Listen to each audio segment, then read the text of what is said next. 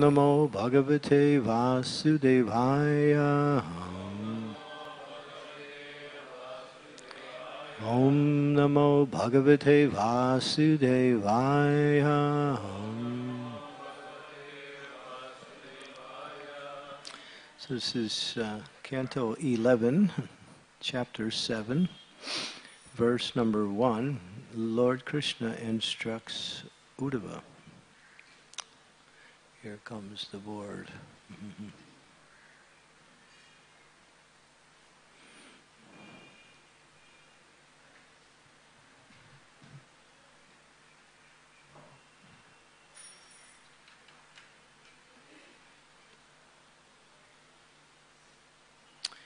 Sri Bhagavan Uvacha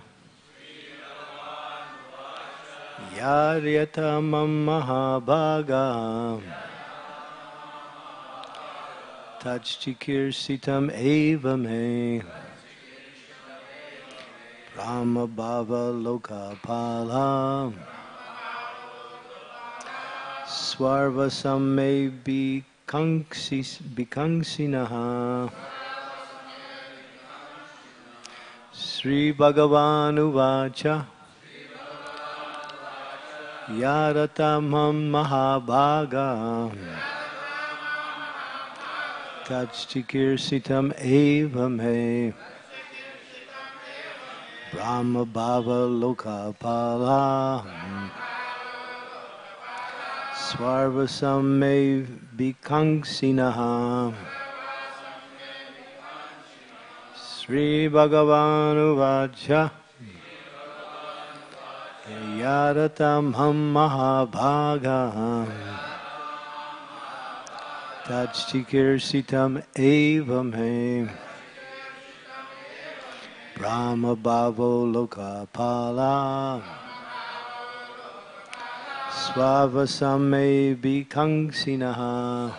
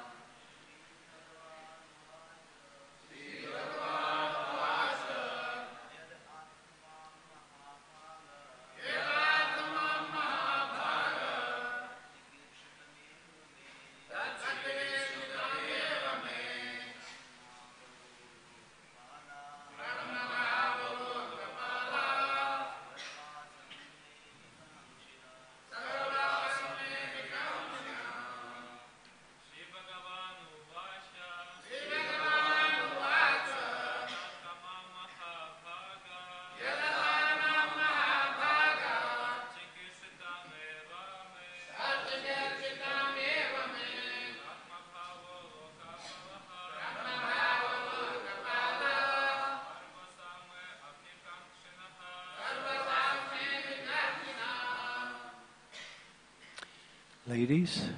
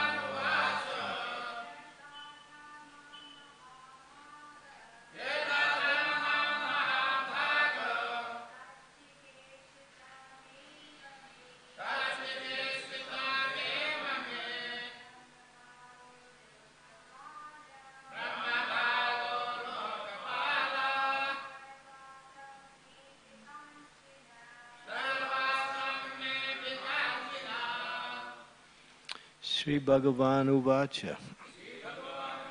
The Supreme Personality of Godhead said,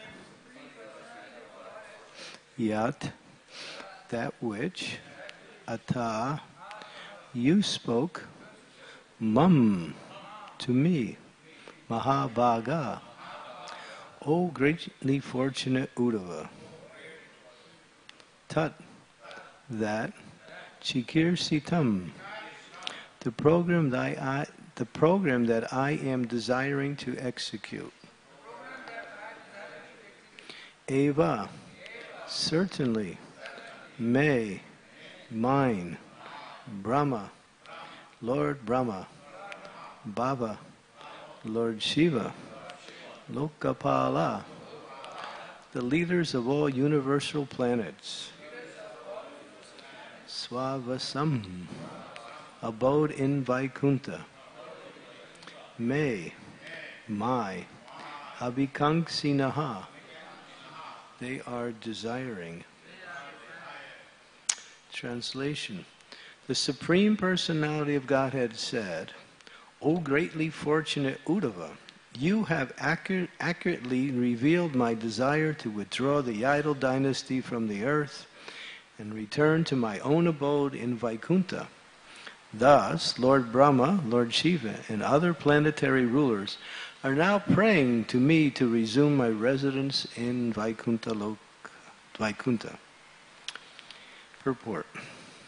Each and every demigod has a particular abode in the heavenly planets within the material universe. Although Lord Vishnu is sometimes counted amongst the demigods, his abode is in Vaikuntha, the spiritual sky. The demigods are universal controllers within the kingdom of Maya, but Vishnu is the Lord of the illusory potency and many other spiritual potencies. His exalted residence does not lie within the kingdom of this insignificant maidservant Maya. Lord Vishnu, the personality of Godhead, is the supreme Lord of all lords. The demigods are his parts and parcels, being themselves minute jiva souls. The demigods are under the influence of the potency of Maya, but Lord Vishnu is always the supreme controller of Maya. The personality of Godhead is the reservoir and root of all existence, and the material world is just a dim reflection of the brilliant scenery of his eternal spiritual abode, where everything is infinitely beautiful and pleasurable. Vishnu is the supreme reality, and no living entity can ever be equal to or greater than him. The Lord exists within his own unique category called Vishnu Tattva, or the Supreme Personality of Godhead. All other prominent or extraordinary living entities owe their positions and potencies to the Lord.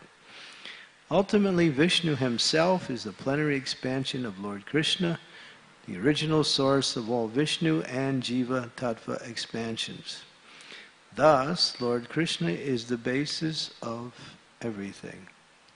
Om Agyantimirandasya Gyananjana Salakaya Chaksu Unmilitam Yena Tasmai Shri Gurave Namaha Shri Chaitanya Manobhistam Sthapitam Yena Bhutale Swayam Rupa Kadammayam Dadati Swapadantikam Shri Krishna Chaitanya Prabhu Nityananda Sri Advaita Gadadhar Srivasari Gaura Bhakta Vrinda Hare Krishna Krishna Krishna Hare Hare Hare Ram Ram Ram Hare Srila Prabhupada Ki Jai. So Krishna is speaking,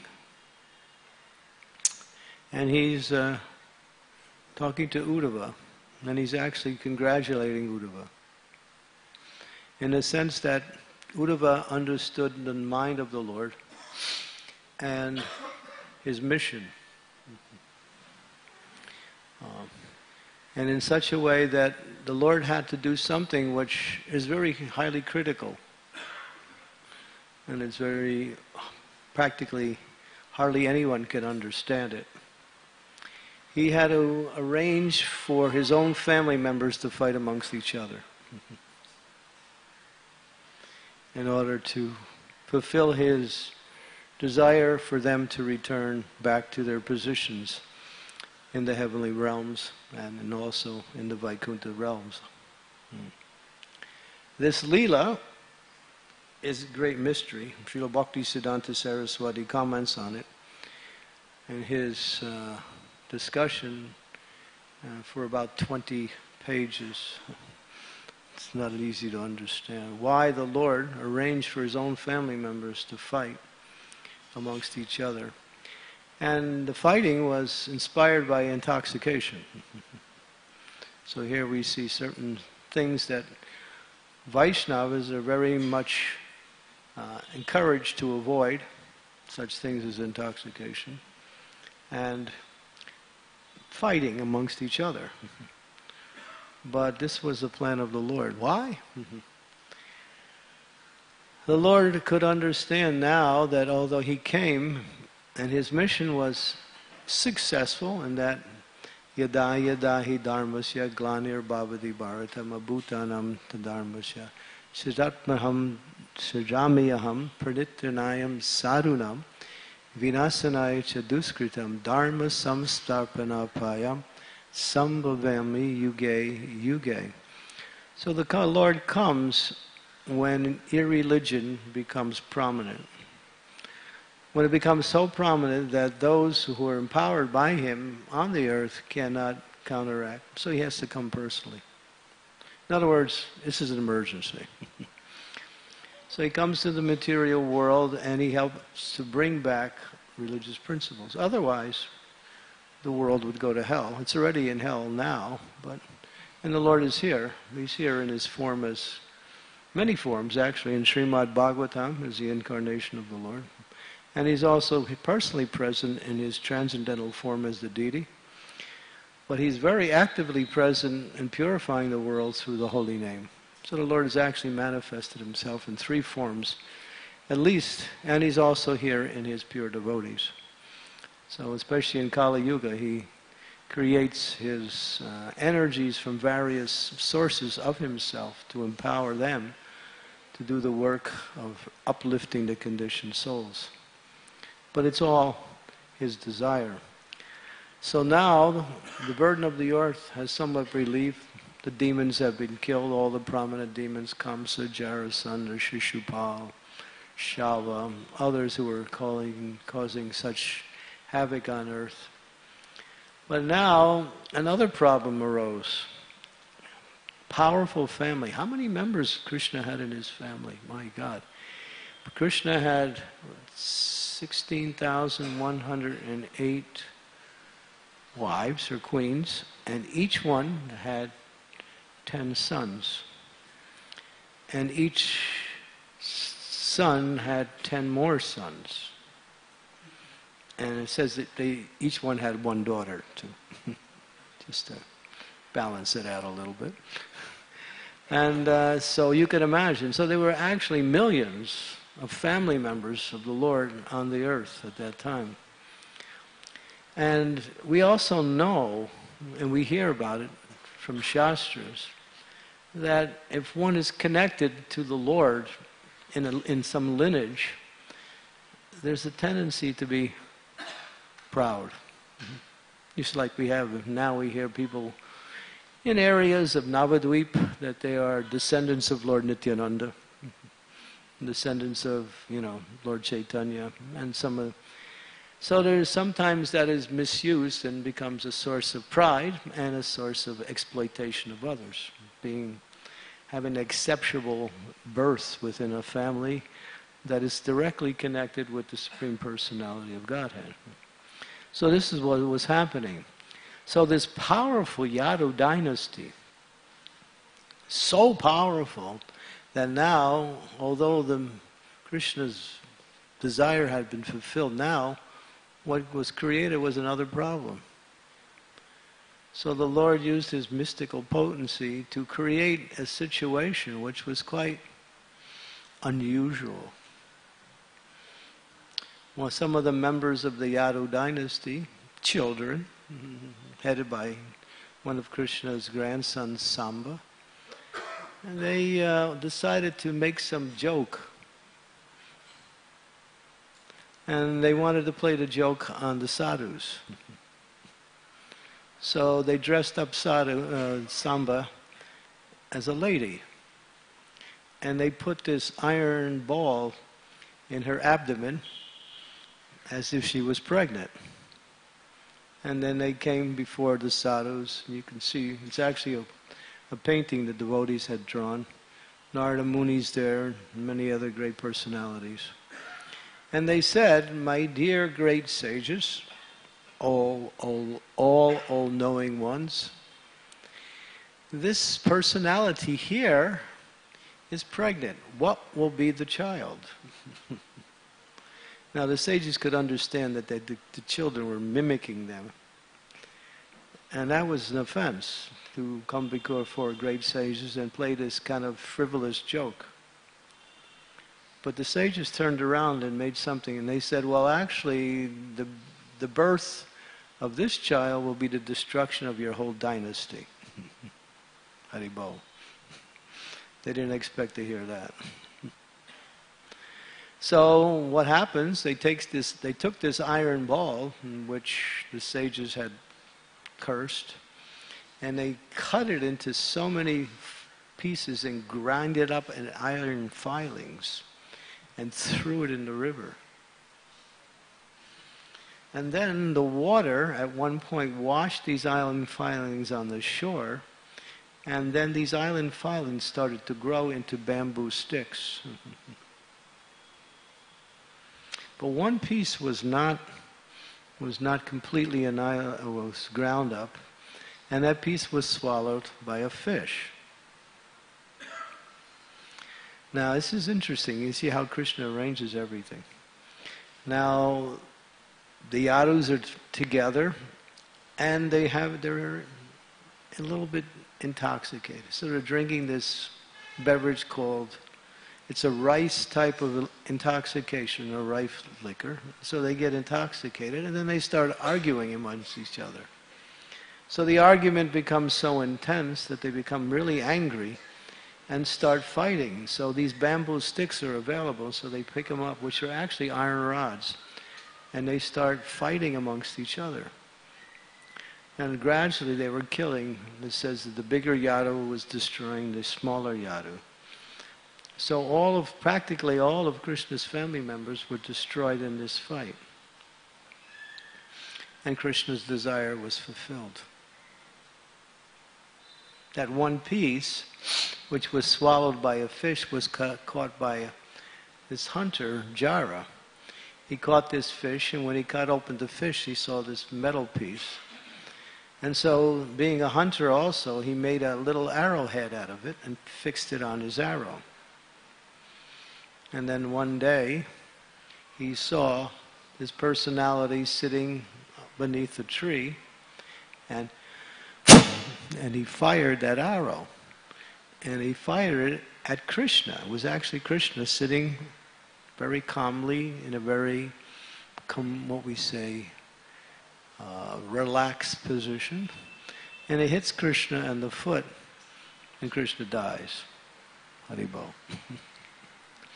So this is a whole show by the Supreme Personality of Godhead to go back to God, for him to re-enter his spiritual abode, and for the yadus to come back.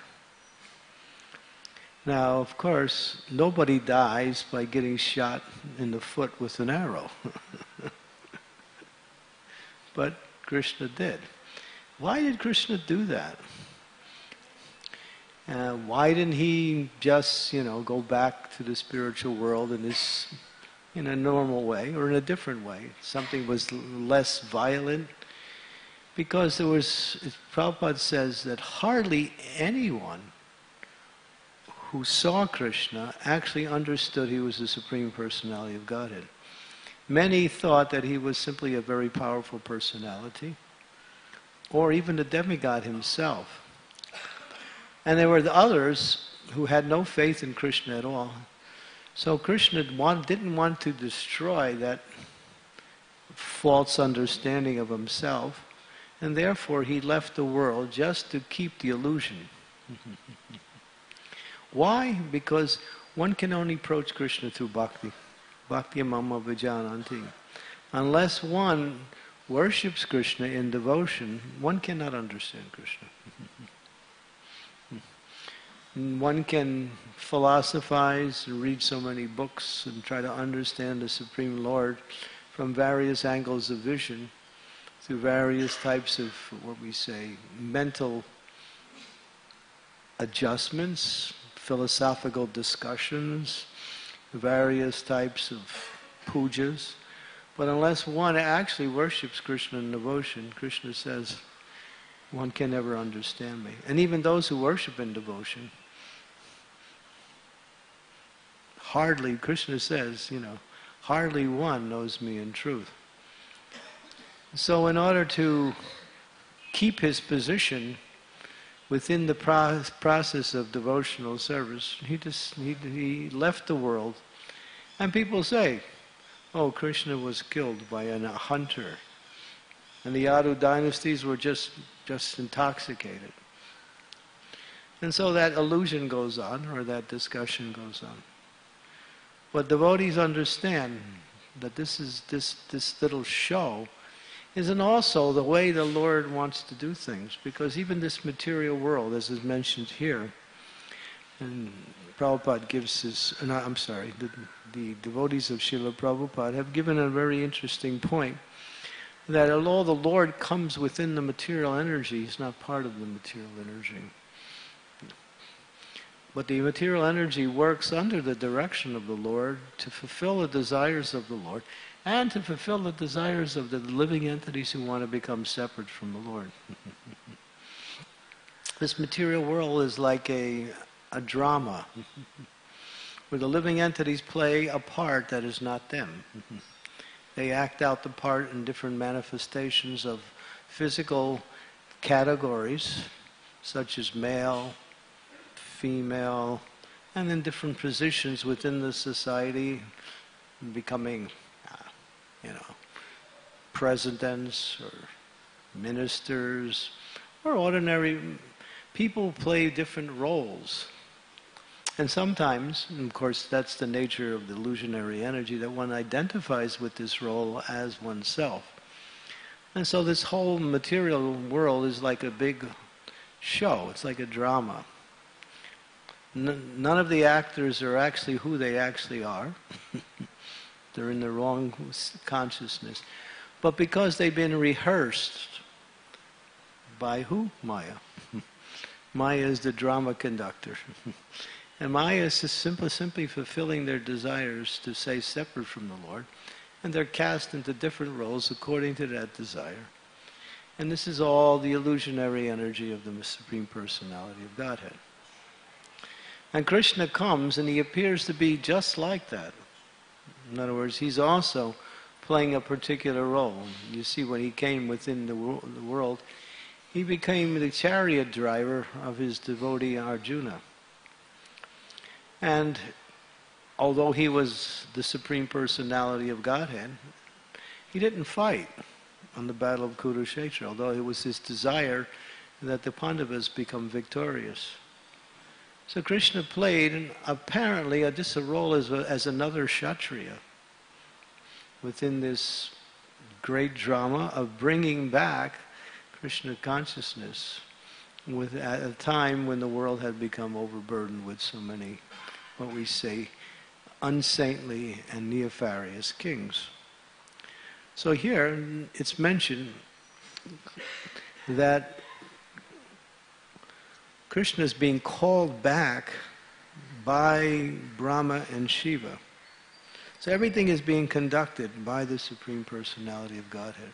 And Prabhupada writes in one purport in the 8th canto of Srimad Bhagavatam, there's something very instructive. And what is that instructive point? It's based on a particular pastime. The pastime is the demons and the demigods are fighting against each other. Sometimes people mistakenly think, oh, if I can go to the heavenly planets, life will be very nice. And people perform devotional service in order to get better material situations. Prabhupada said something very shocking to us. he said, many of my disciples will attain Swarga Loka. When I heard that, I was thinking, oh my God, that's horrible. To perform devotional service and not become, what we say, elevated to the spiritual consciousness, but elevated to performing devotional service in order to get a better material situation.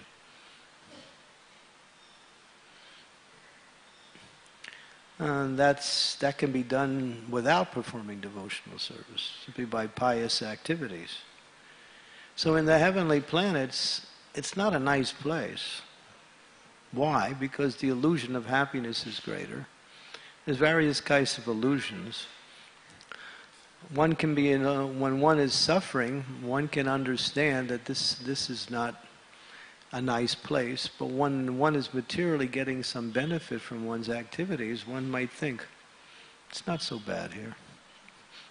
Or even if it is, I can make it better, because I'm intelligent, I have facilities, I have good credits, pious activities. So coming to the heavenly planets is another form of suffering. And the suffering is all, the illusion of the happiness is the greatest form of suffering, but even that, it's explained that in the heavenly planets, there's always fights between the demigods and the demons. And sometimes the demigods are kicked out of their abode. And then they have to go to Brahma, and Brahma has to talk to Vishnu, and Vishnu has to come up with a plan. Just like when Indra committed an offense against his spiritual master, Brihaspati. The demigods lost all their Shakti, and the demons just practically walked into the heavenly planets and took over. The demigods couldn't even fight because of the offense to their spiritual master. And so they came to Brahma, and Brahma went to Vishnu. Vishnu made a plan. Vishnu told them how they can get their power back. And so, headed by Indra, they went. And when they approached Vishwarup, asked him to give him to perform sacrifices on behalf of them in order to get the power. But when they found out Vishwarup was actually also performing sacrifices on behalf of the demons, they killed Vishwarup, who was a Brahmana. And Vishwarup's father, was it? Twasta? Yeah. He got angry at the demigods, and so he performed the puja to kill Indra. And then that's where Vritrasura comes in. And then there's another fight. So it's not so nice in the heavenly planet. There's always these battles going on. But in reference to this one pastime, where they're fighting, and the demons are being killed, but Maya Donovan has created this elixir of nectar that every time the demon is killed, he's thrown into this elixir and he comes back back to life and even stronger. So now another problem. What to do? So the demons, although being killed, are coming back even stronger after being killed by this elixir. And so now what to do? So they go to Brahma, and Brahma gets him some advice from Vishnu.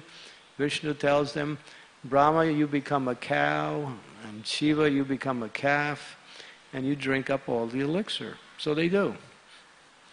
So now the demons don't know what to do. Their rejuvenation energy is being destroyed. So Mayadhanava is bewildered. He doesn't know what to do. And then he comes to the realization that this is actually the plan of the Lord. So then after realizing it was the plan of the Lord, he realizes there's nothing higher than that, so what can I do? So Prabhupada writes in this particular purport that you have your plan and I have my plan. Prabhupada puts himself in the position of a conditioned soul. You have your plan and I have my plan. But what is Krishna's plan? He said that is the real plan. So knowing the plan of the Lord, or trying to know the plan of the Lord in relationship to our activities, becomes the feature of success in devotional service. So how do you know the plan of the Lord? Some of us might try to figure it out ourselves. But the plan of the Lord is known by the confidential servants of the Lord who teach that message as the means for understanding Krishna's plan. Krishna has many plans. And his real plan, or his, well, not real plan, but his big plan, is again to purify the world and make it Krishna consciousness. So the ultimate principle of the plan of the Lord within the context of devotional activities is to assist Krishna in bringing the conditioned souls back to him. That is the ultimate, intimate plan of the Lord. And anyone who takes up this mood of extending their bhakti to the point of wanting to help others become Krishna. In other words, reaching out to others in the form of Krishna consciousness is actually within the secret plan of the Lord. And how that will be revealed is according to how Krishna wants that to happen as Krishna consciousness expands throughout the world. So this is the understanding. Devotees want to assist the Lord and assist the Lord's pure devotees in bringing the conditioned souls back, because material world is such a horrible place. People are suffering tremendously, even if they have so many material facilities. And material facilities are easy to come by. But as Radhanath Maharaj mentioned last night in his opening talk, the opening part of his talk last night, things and anything in this material world cannot touch the heart and gives happiness, satisfaction, and peace of mind. It only comes with love, and love is the basis of love is the relationship with Krishna. And that when that relationship with Krishna is established, then that love goes to all others, all other living entities, because Krishna is the mula. He is the root of everything that exists. So devotees and those who have the intelligence, who understand that the real activity of devotional service is to be an instrument for the Lord's mercy to others, whatever way we can. Krishna has given everyone some abilities. Krishna has given everyone some intelligence. Krishna says, I am the ability and in all living entities. So whatever that is, according to the guidance of the higher authorities, the spiritual masters, the great devotees, that can be used as a great purifying. It purifies the heart of those who use it, and it ultimately extends out as a form of compassion to those who are suffering in this material world. Because material world means suffering. Prabhupada said, if anybody says that they're happy here, you kick him. He said, kick him right on the nose. I guess that will be a reminder it's not a nice place. But this idea of becoming happy here, there was a discussion, Prabhupada's talking about material happiness. And basically he's saying there's no material habit. There's no material habit, nothing. So then we also hear that the Shastras give some understanding that there is something. There is some happiness in this world. And what is that? In the mode of goodness.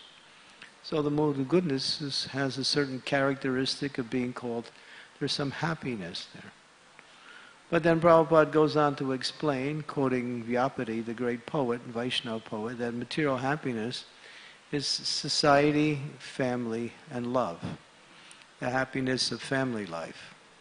So he mentions that happiness is like a drop of water in the desert. And even today, to find that drop within the realm of material happiness is very difficult. Even the drop is hard to find. I think Maharaj was saying last night in his class that, or his talk, is that, there were two, husband and wife, they're arguing. And they can't somehow or other settle their differences. So it's becoming a feature of counseling now, and then they need advice from the outside. There's still some hope. So after various, what we say, boiling down what is not the cause, they came to the real cause. Do you remember what Maharaj said? It was like, when you cut the bread, you give me the end piece. And that means you don't love me. And you take the middle. I mean, that's really serious. I was thinking, when Maharaj was saying that, I was thinking of another story where, this was in India, it was in a newspaper I was reading in here in India. Husband and wife are also fighting. And the husband is really angry at the wife is really angry at the husband, and she's ready to divorce him, and they're fighting all the time because he fails to put the toothpaste top back on the toothpaste. And when she comes into the bathroom and sees the toothpaste top off the toothpaste, she reminds him, but he doesn't change. So this is the grounds for divorce. Very serious. Very serious. That toothpaste could dry up. That's a loss.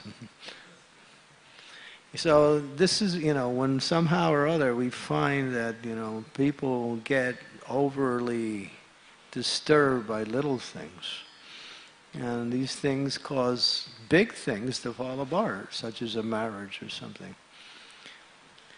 So we're talking about happiness in the material world. So therefore, what is that? And so Prabhupada's discussing this happiness, and the devotees are saying, yes, Prabhupada. Because when Prabhupada was here, I think Malati could probably confirm this. She was there with many of Prabhupada's discussions with his devotees and being a part of that. Prabhupada was challenged a lot. Prabhupada also said that. He said, the Americans don't take anything easy. You really have to convince them.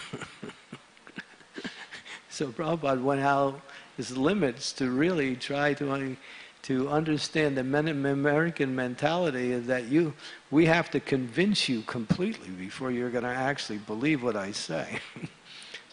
So many times Prabhupada was challenged by his disciples. The challenging was done in a respectful way. Was always respectful. But Prabhupada got that. So they said, well, Prabhupada, actually, you write in your books that the mode of goodness is concomitant with happiness. So, yeah, it's there.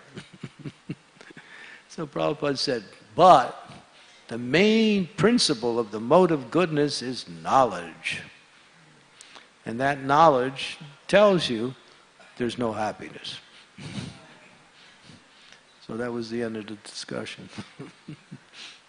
So Prabhupada wanted to make the point that knowledge is actually the feature of reality and understanding what is truth and what is not truth. So so people are really absorbed in trying to find happiness where there's no happiness. And therefore the world's going to hell. They're on the wrong course. Prabhupada talks about that if you're doing a mathematical equation and you're trying to come up with a particular result, but you make some arithmetic mistake somewhere in the middle of the equation, then everything you do after that is wrong, even if you do everything else right. Why? Because the basis is all wrong. The fundamental principle is off, no matter how much you might calculate mathematics correctly after that, because you made a mistake somewhere in the beginning, and therefore everything is off.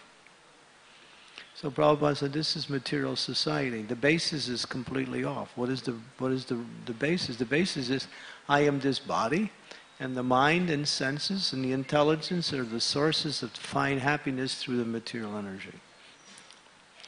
So that whole principle is wrong, because we're not this body, and as Krishna says in the Bhagavad Gita, Yehi samsparsa boga dukkayona evate avantavanta kunti anatesha ramate buddha.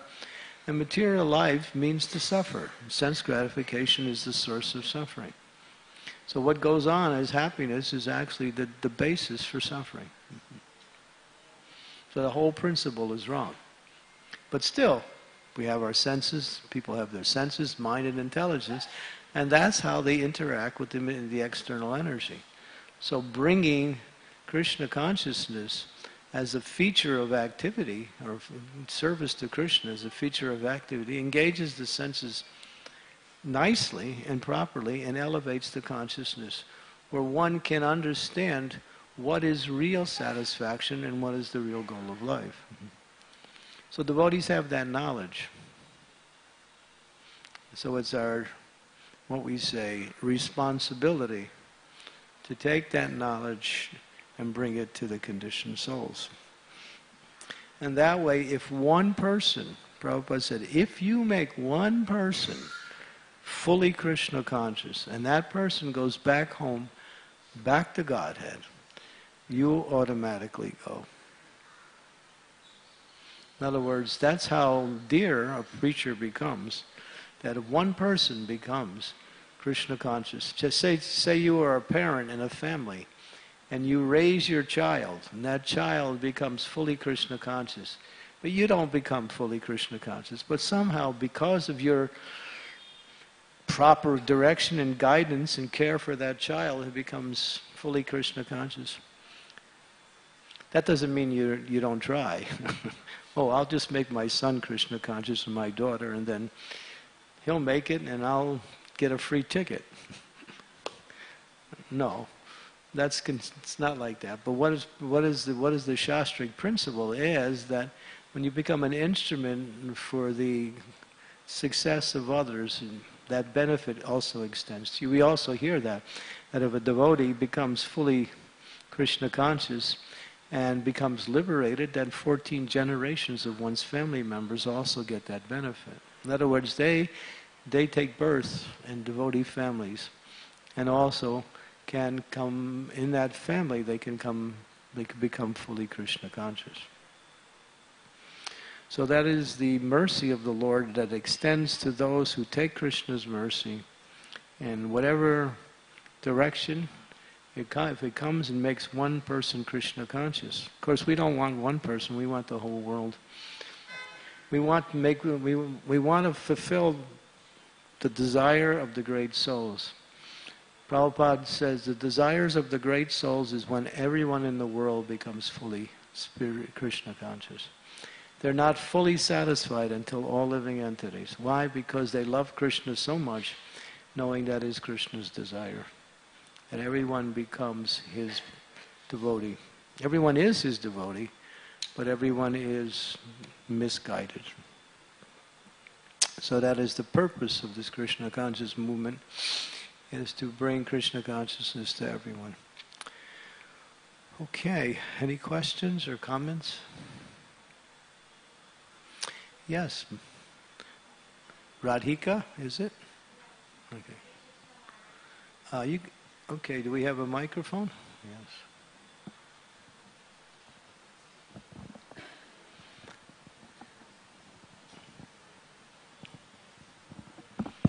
Hare Krishna Maharaj, thank you for the enlightening class. Bhrigu Muni once he kicked Lord Vishnu on the chest, and he hurt Bhrigu Muni, yeah. And he hurt our Krishna. And second time he shot an arrow at his lotus feet, and but we understand that this is the will of the Lord, and this is how he wants to wind up his pastimes. In the earlier chapter, it's mentioned the place from where Bhrigu Muni shot the arrow at Lord Shri Krishna's lotus feet.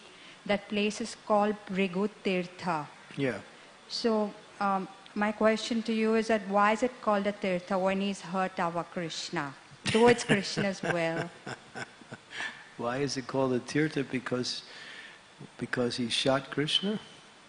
Yes. Then why is it called a Tirtha? Why the Acharyas?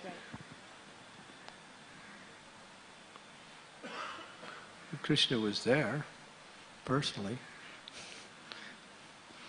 Anywhere Krishna performs his pastimes is a tirtha. For Krishna, good and bad don't exist. That's a material concept. For Krishna, everything is of the nature of the Absolute. No one can do anything bad to Krishna. Krishna is completely transcendental.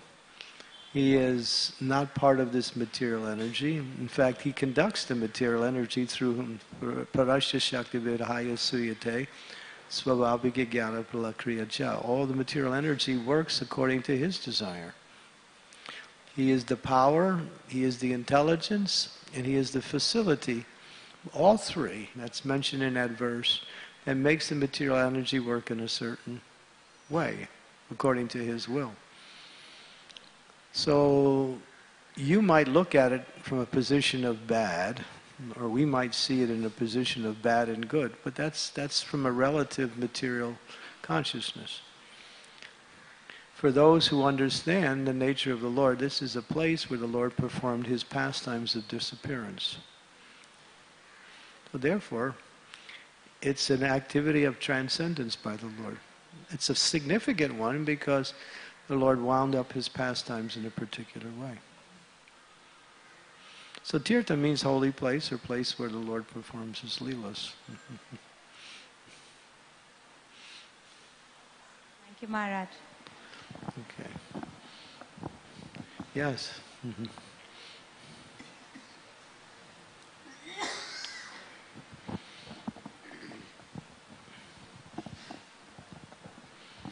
Hare Krishna Maharaj. Hare Krishna. Thank you. You quoted that Prabhupada said somewhere in the purport that many of my disciples will go to Swargaloka. That was a statement by Prabhupada. That's not written, but he said it twice that I have heard. So I think I missed the conclusion of you quoting that. The conclusion was that if we don't perform devotional service, if we mix in material desires in our devotional service, then we don't qualify ourselves to attain the results of devotional service. The results of devotional service, or the goal of devotional service, is prema pumarta mahan, developing love for Krishna. So if one consciously wants material happiness along with the execution of devotional service, that's karma mishra bhakti. Although there's some bhakti there is bhakti there, obviously. Bhakti is everywhere in different elements of itself. But in this element, then one will elevate oneself to a better material position. But then we understand from the Shastras that anything in material, abrahma bhuvana loka purna vidya arjuna, anything in this material world is temporary. So therefore one will again fall down to the middle planetary systems and again have to perform devotional service again to elevate themselves back to the spiritual position. Their pious activities are like money, it runs out. So Prabodhananda Saraswati gives a very nice verse where he explains that material happiness is akash pushpayate. Akash means sky, and push means pushpa in this case means flowers. The flowers that grow in the sky. So how many flowers do you see growing in the sky? If you do see that, that means you have another problem. We won't mention that. Or if you happen to come across some eggs of a horse. So these things are called phantasmagoria. They don't exist. But they're described. So they're described, why? Because for the materialists, not for the devotees. So therefore one has to be aware of how to execute devotional service in such a way that one doesn't look or maintain certain desires for material happiness. How do you do that? By always taking association of advanced devotees and understanding the process. If you do that, then things will become clear.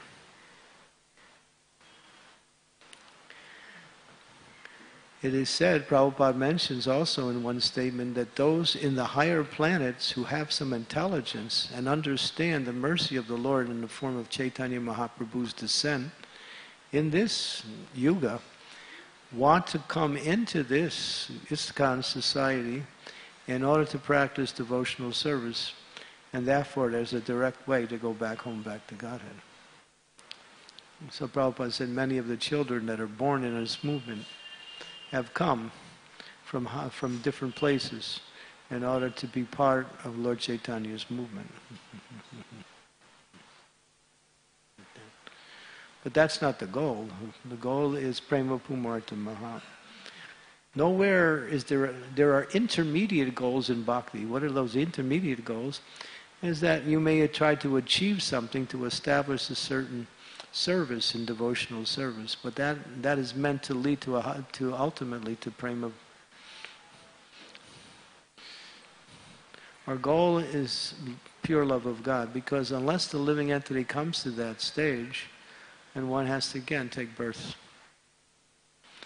And Prabhupada makes a nice, very strong statement. He says, just like in the Bhagavad Gita, it says that if you practice devotional service and you still don't elevate yourself to perfection, then what is that verse? Suchinan samatam gehe yoga brasta padayajay. That one can come back in a very nice family, pious family, religious family, and again have the opportunity for devotional service. But that's concessionary. Concessions are not the goal. And then Prabhupada expands on that idea that what stopped you, he's speaking in general, what stopped you from becoming a pure devotee, you still have to face it in the next life. That same anartha, or material desire, will again be something you have to overcome. So he says, why wait till next life? Finish in this life. In other words, aspire for pure devotional service. Even if you don't make it, still you should aspire for it. Because that is the nature of the soul. And aspiring for it means that you open up the opportunities for the success. If you aspire for something less than pure devotional service, then the opportunities for pure devotional service don't become so easily available, because you're aspiring in a certain way. Therefore, your desire leads you in a certain direction. When you aspire for pure devotional service, then you get all the facilities to make that desire successful. Then it's up to you to take advantage of that.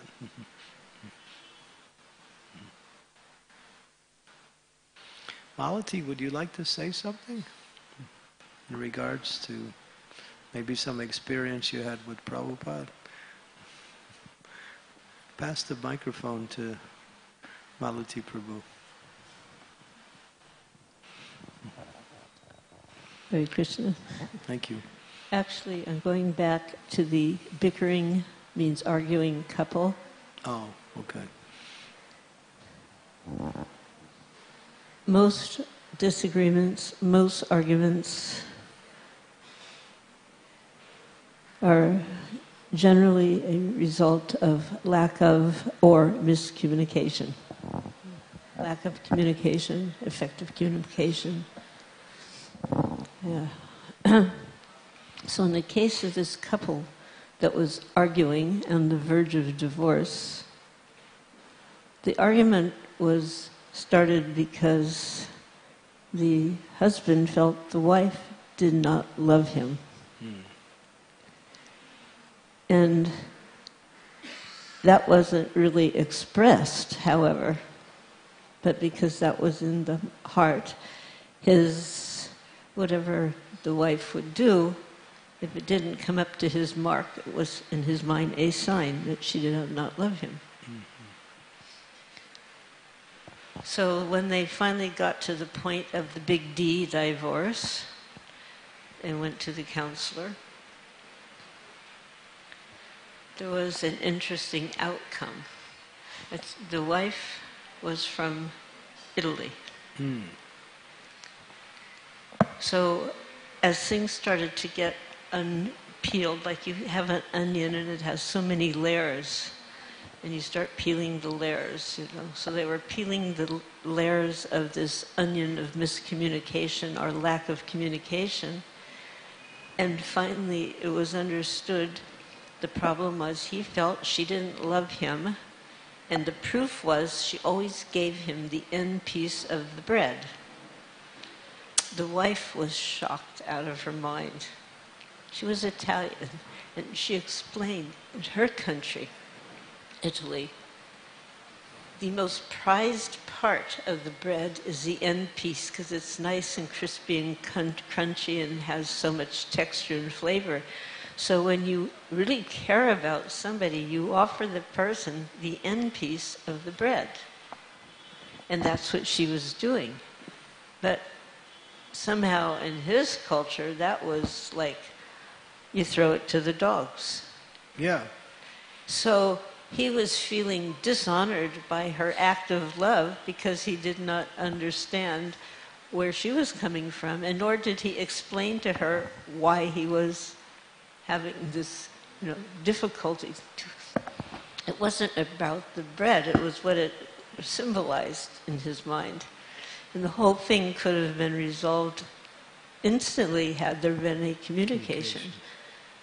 So just like Arjuna finally opened up his heart to Krishna, and Krishna responded, and there was an amicable agreement.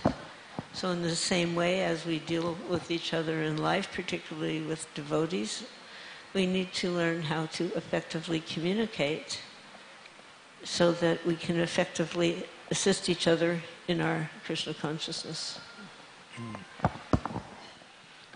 Yes, communication is the first step. Just like in the process of bhakti, that takes the form of hearing. So the initial principle of the execution of bhakti is to hear. And then, in order to clarify some of the points of hearing that may be unclear, one should ask questions. Sometimes we hear, and we may also assume something is in a certain way, but with further questionings, and when we say opening the doors of communication, we find it may be even different. So yeah, that's the basis of life, is to hear and then to clarify if there's some need for clarification. But nowadays we find, people assume they know. Even though one is hearing and there's some apparent communication going on, to actually understand the intention sometimes is not delved in far enough. As you said, he was watching her and he was experiencing exactly what she was doing, but he made an assumption. He could have said, "Why are you always giving me that?" Or, "There must be some reason you're giving me that."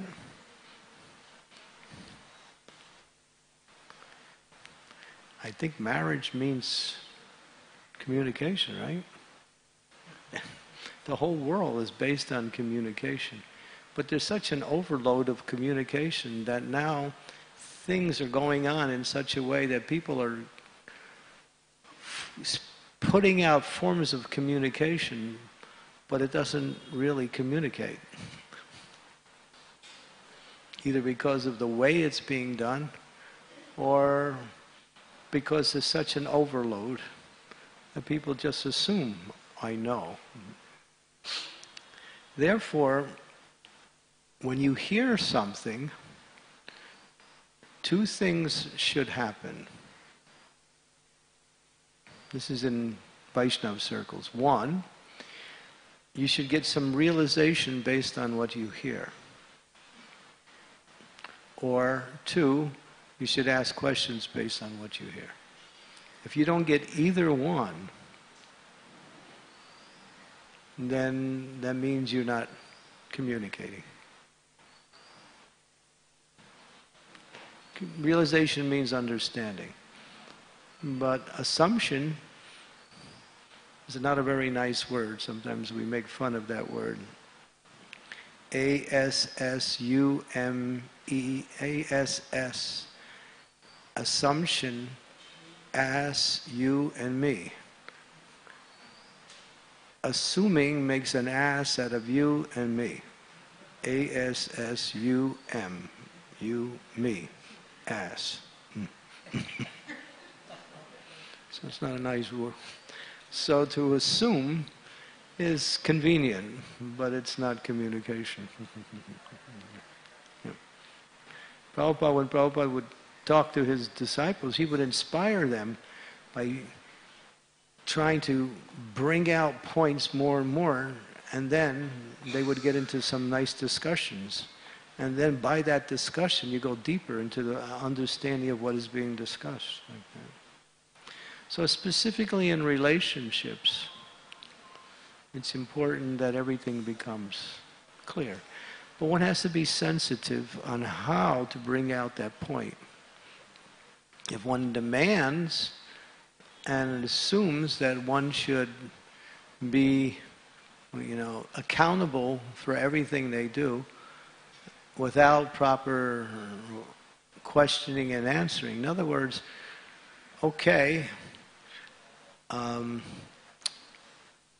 going to question everything you do so I can understand, but it has to be done in a way that is done respectfully and for the person's position and relationship, and not being done as a forced responsibility. Like, explain yourself. So communication is a very sensitive thing. It's a very dynamic thing. It's easily misunderstood. There's so many things that go wrong with communication. There's so many things that go wrong with not communicating. But the most important thing is to become very clear and very sensitive in the process of communication. Mm-hmm. Yeah. And that requires respect for the person. Bhaktivinoda Thakur says, somehow I live in this world. Why? Or how? He goes, how? How do I live in this world? Because I give respects to everyone. So devotee keeps that mood of respecting every living entity as part and parcel of Krishna, and the etiquette that comes with proper respect based on that relationship. So that's something that needs to be done constantly in our relationships. So, because misunderstanding can cause catastrophes. Just like we have some of our big leaders in the world throwing sutras at each other, right? If you do this, I'll do this, and if you do this, I'll do this, and if you don't do this, I'll do this. And so a lot of times they don't even understand each other, but they just want to just go back and forth. And then wars are created because of that. Okay, so we can stop here. Thank you very much. Srila Prabhupada ki jai. Srimad Bhagavatam ki jai.